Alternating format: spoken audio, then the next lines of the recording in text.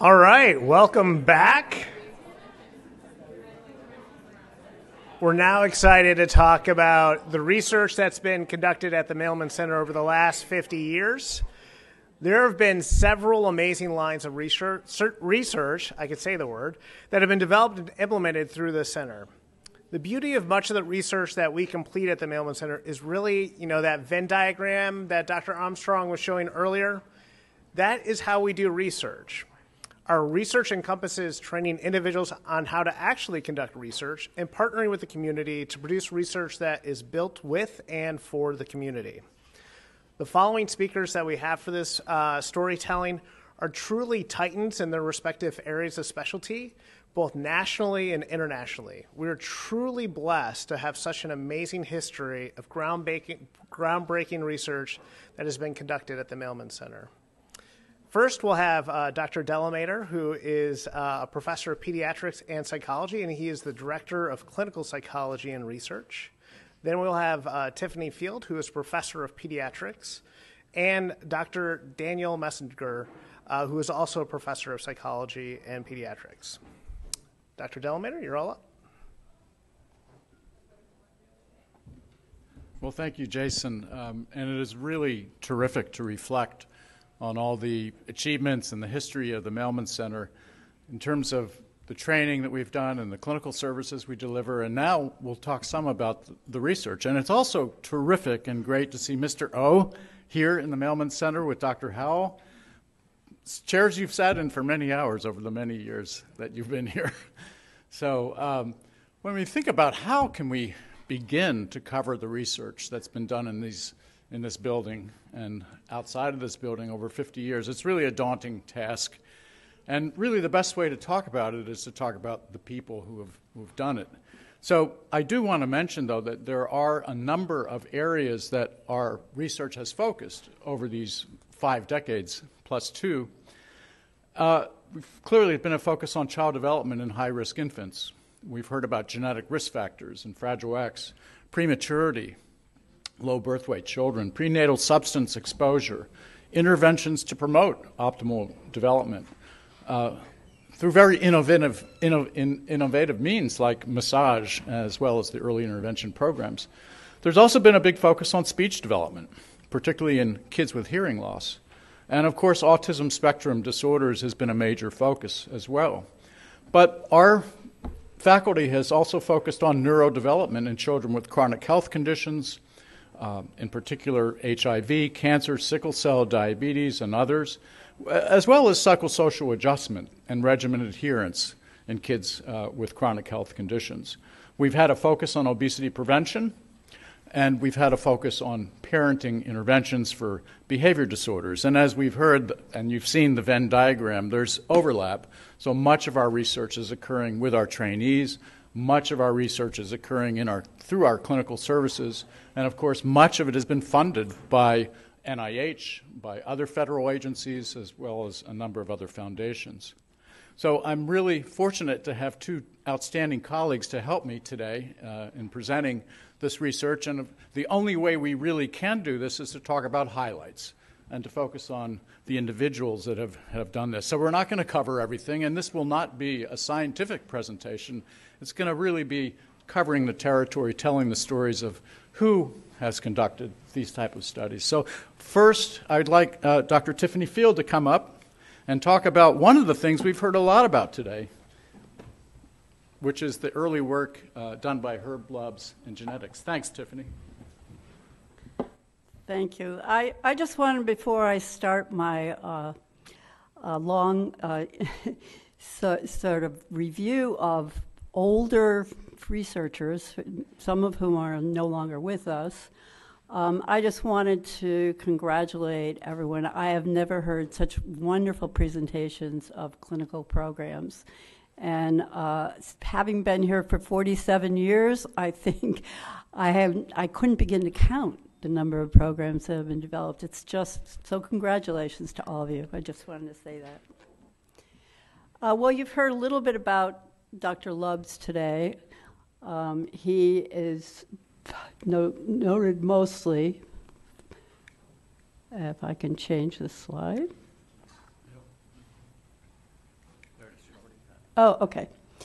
As you know, for the marker, X chromosome, fragile X chromosome, I happened to be invited to the award ceremony that when Ted Kennedy gave him an award from the National Academy of the Advancement of Sciences, and so I was there for that, and I had the distinct pleasure of sitting next to John JFK Jr. at that service, who went up and hugged Dr. Lubbs after Dr. Lubbs was given his award. So that was pretty sensational. I think it thinks my thumb is too cold or something. Oh, there we go. Okay, so the next person you've also already heard about, Dr. Aller. Dr. Aller and his wife, Rebecca Eilers, did a lot of work with young kids who were deaf. You've heard about that already. And now you're going to hear about some of the early research that they did on babbling.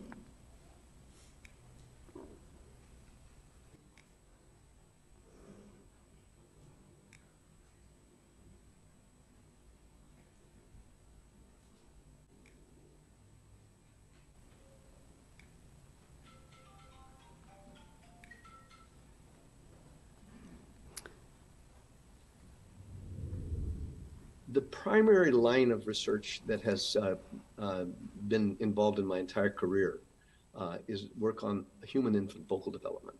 I started doing that to some extent by accident at the University of Washington, and then brought it with me to the Mailman Center when I moved there in would have been 1975. I would have started in January of 1976, and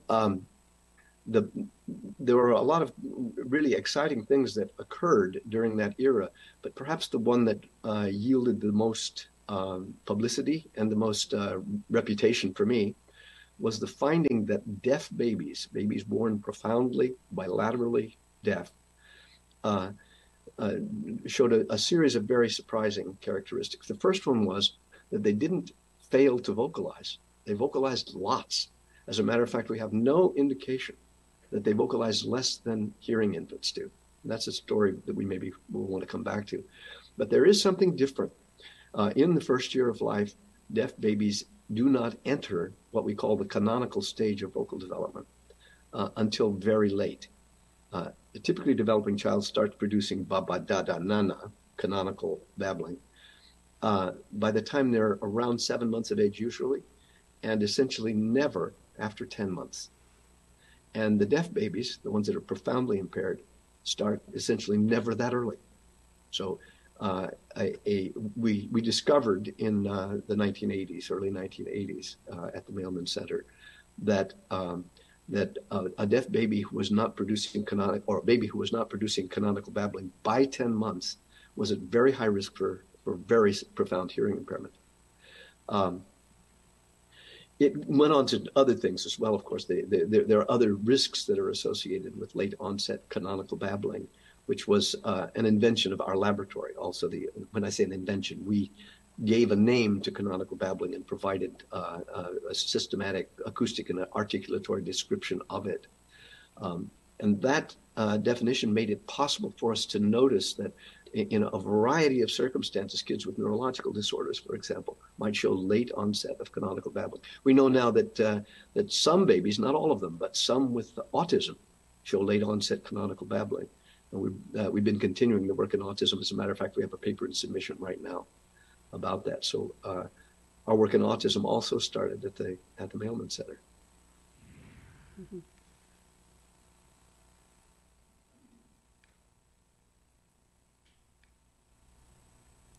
Moving on to Dr. Keith Scott. Keith and Mr. Onorati and Dr. Stempel were very active in developing many of the programs that are in the Mailman Center. Keith and his wife, Marcia Scott,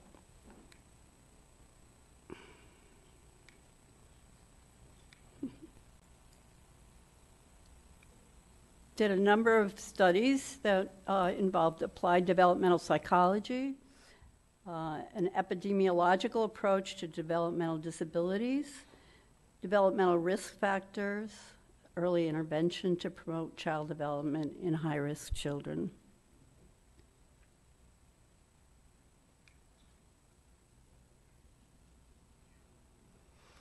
Moving on to Rebecca Fuel.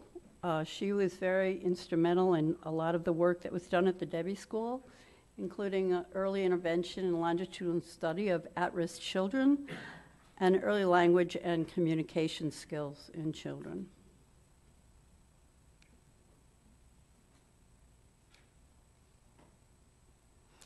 Moving on to some of the work that we did at the Neonatal Intensive Care Unit, I wanted to acknowledge Maria Hernandez-Reif and Dr. Deborah Bendel for their work with us on this. We massaged preterm babies. In the beginning, before we actually did the massages, we were working on non-nutritive sucking. We argued that these babies were being tube-fed and they needed stimulation of the oral region, so we had them sucking on nipples, and they gained a significant amount of weight. Then we argued that if they could gain that much weight from being stimulated just in the oral region, that if we stimulated them across their entire body, they might gain even more weight. And back then, massage was not a very popular therapy, so we called it tactile kinesthetic stimulation. And eventually we came to call it massage therapy. We had to then do some studies to document what the underlying mechanism was. And so we did a study that showed that vagal activity was increased when we massaged these babies. The vagus is one of the largest cranial nerves, as you know, and has branches all over the body, including to the GI tract, where it stimulated gastric motility, and that was one of the mechanisms. And then we found that it also increased growth hormone. And so we've continued to do those studies. Okay, thank you, Ellen. Thank you, Tiffany. Our next presenter is Daniel Messinger, and Daniel actually began his career as a faculty member at the Mailman Center as a research assistant professor. I think it was 1994. And if my math is correct, given Daniel's experience and Tiffany's experience and my own, having started here in 91, I think that's around 106 years of combined experience doing research at Mailman. Daniel? Thank you. Thanks, Alan. It's really a pleasure. Oh, look, it's me.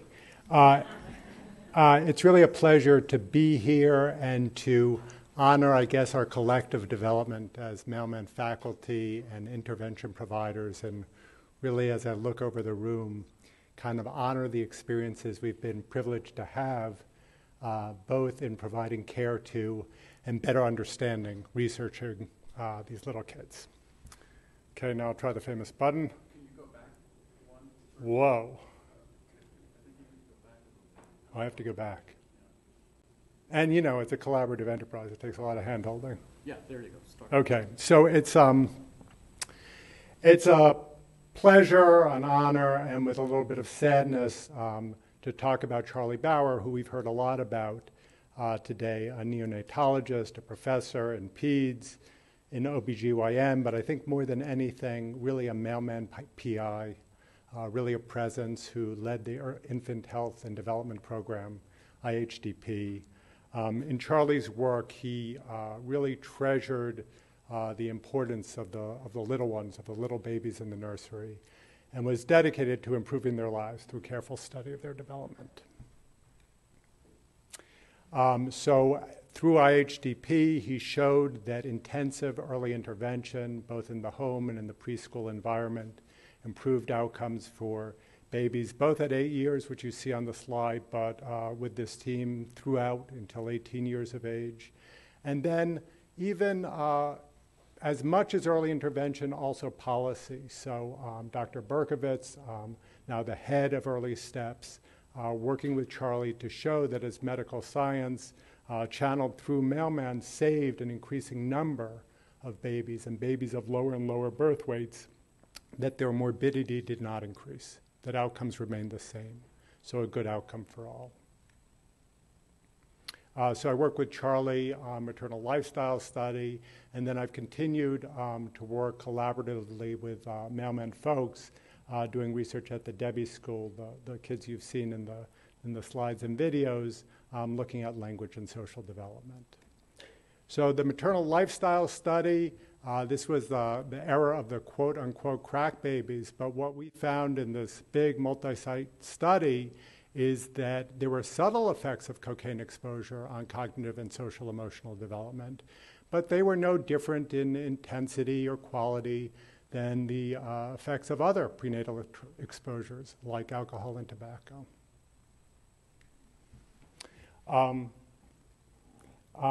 This conclusion was also bolstered by the work of Dr. Banstra, working with Dr. Canimaro, Dr. Ecanero, and Dr. Mansour.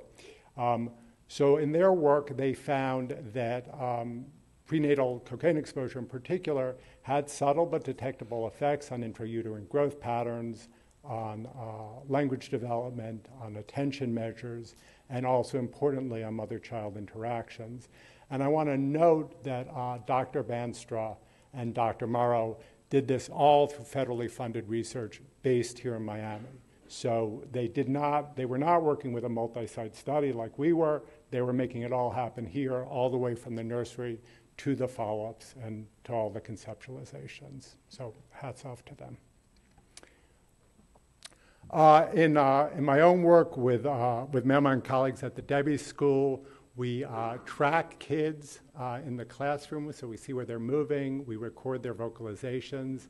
We find that when Anthony talks to Maria, Maria will talk more to Anthony, so there's this peer effect of talking with your friends. And we find that when our great Debbie School teachers talk in more complex ways, more phonemic diversity in their speech, the kids speak in more phonemically diverse utterances. And this speech that the kids produce is linked to their assessed language ability. So the research takeaway is talk more in class. It helps your language and social development.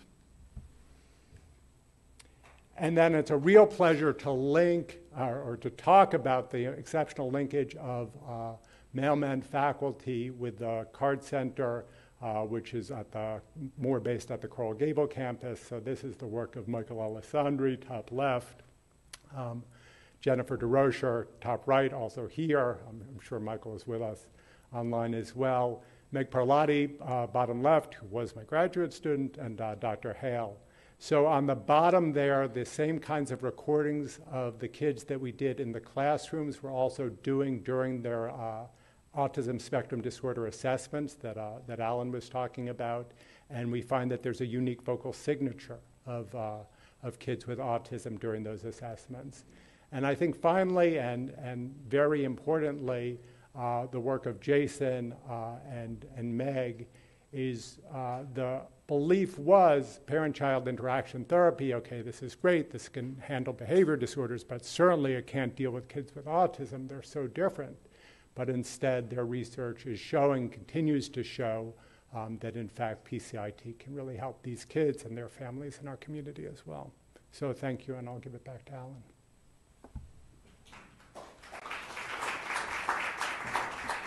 Thank you, Daniel. He's off to the airport, but we really appreciate him staying to talk about the people that have made this research possible at Mailman.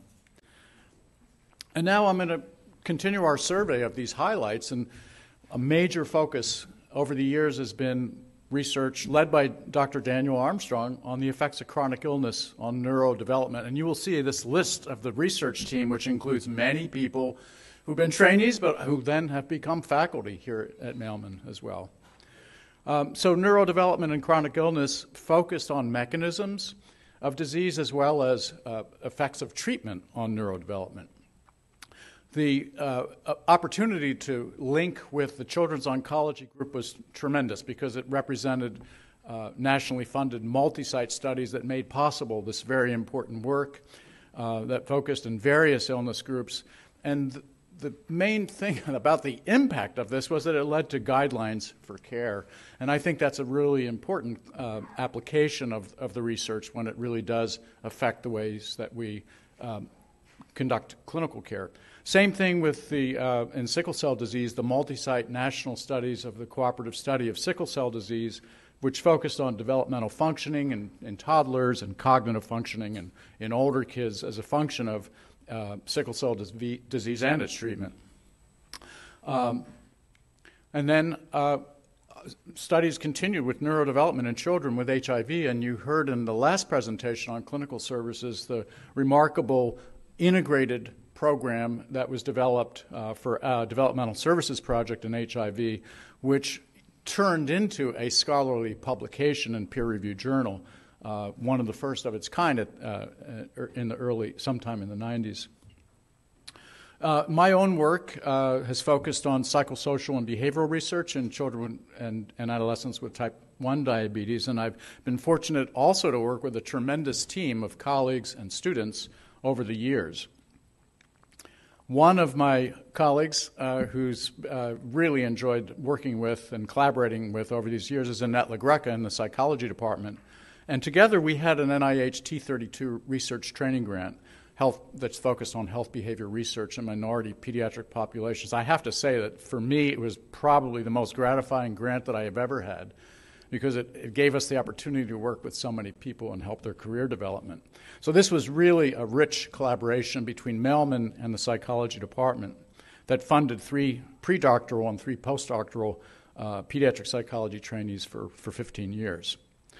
One of the things that we did at the time in 1992, many of you will remember when Hurricane Andrew hit us in South Florida. So Annette did a lot of studies of kids' adjustment after the storm. I did actually a study as well on the impact of post-traumatic stress on development, which documented that kids who were really stressed with hurricane exposure and its aftermath had an increased risk for developmental delays.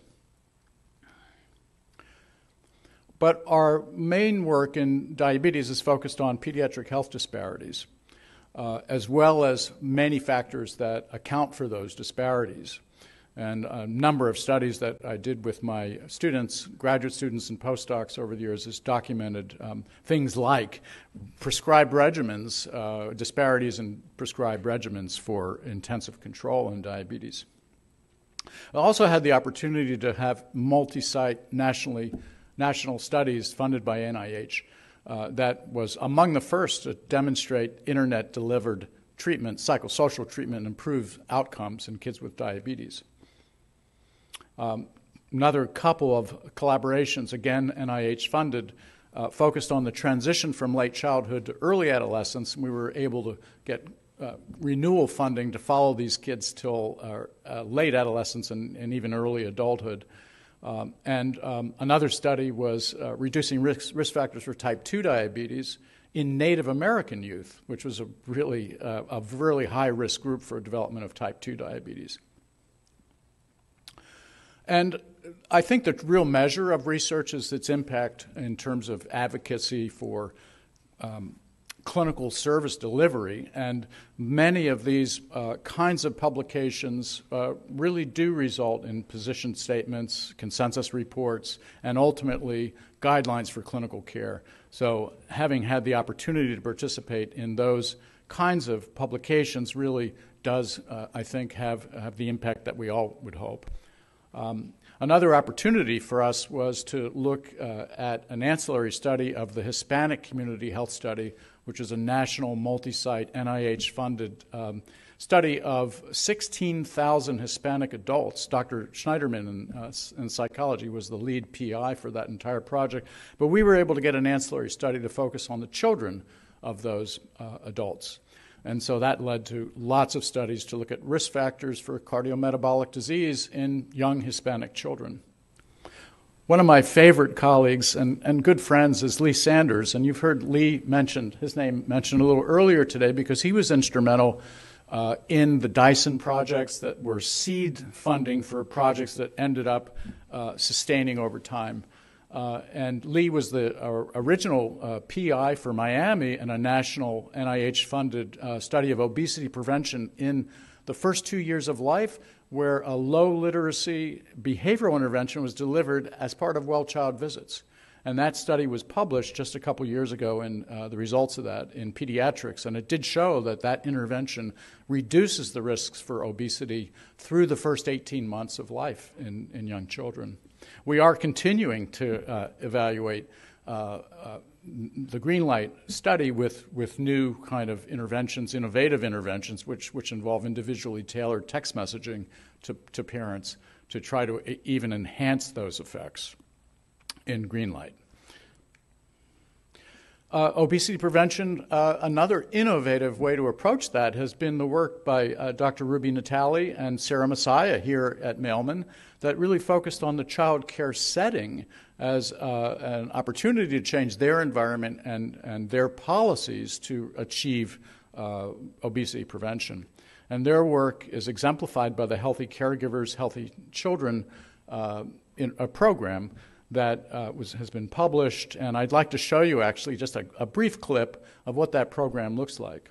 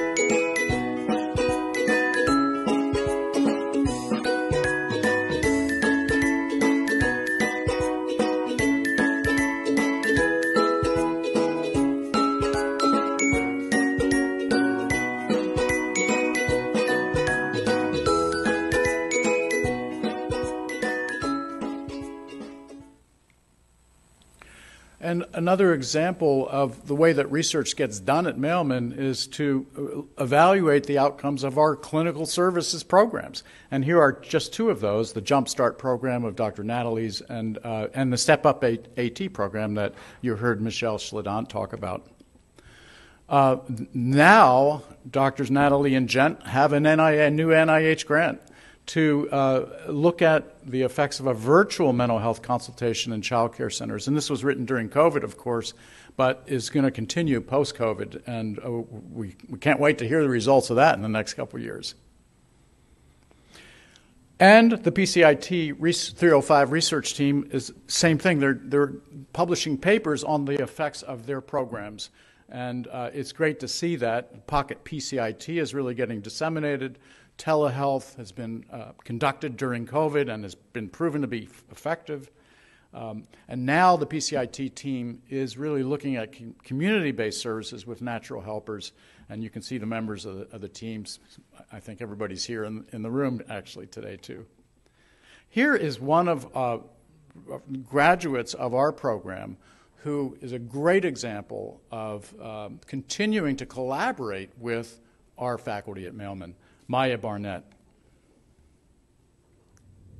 Mailman ended up being one of the most influential opportunities I've had to launch an independent research career.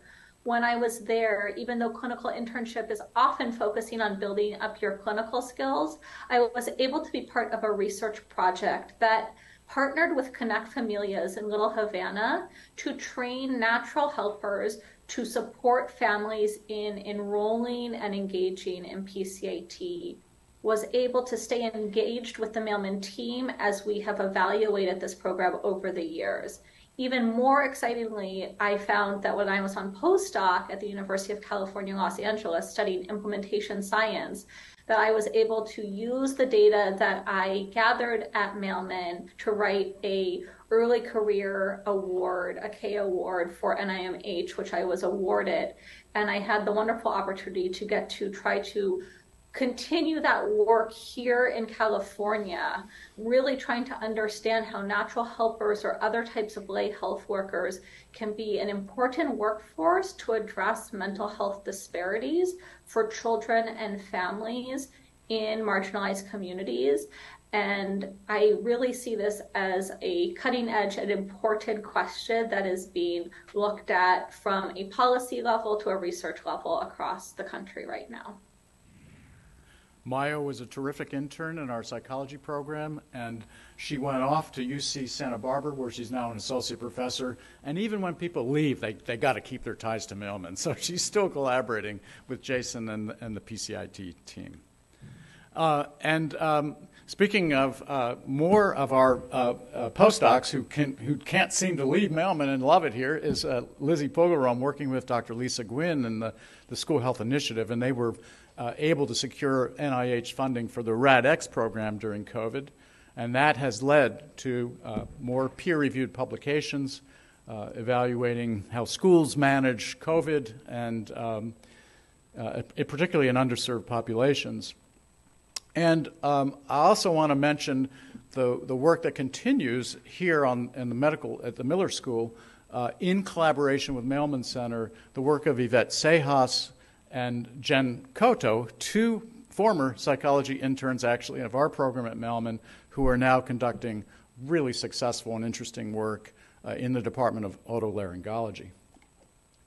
So to summarize, in terms of innovation, I think we have made substantial scientific contributions over 5 decades and counting that encompass various aspects of understanding child development, particularly in high-risk children, as well as innovative interventions to promote their optimal development. This has resulted in literally thousands of peer-reviewed publications, chapters, and books. I can only begin to highlight just a few, and also many millions of dollars of research funding that has supported this effort. In terms of connection, it's clear that there's been so much collaboration, and that's really one of the key words, I think, that epitomizes our work at Mailman and what the culture of Mailman is. Collaborating with other researchers at the university, as well as nationwide through our efforts at multi-site studies to conduct cutting-edge, high-impact science. And impact research findings that lead to scientific association position statements, that lead to guidelines for clinical care, clinical practice, as well as for policy changes to sustain new evidence-based clinical programs. That's just a short kind of highlights. There's much more, and we look forward to continuing to conduct research here at Mailman. Thank you.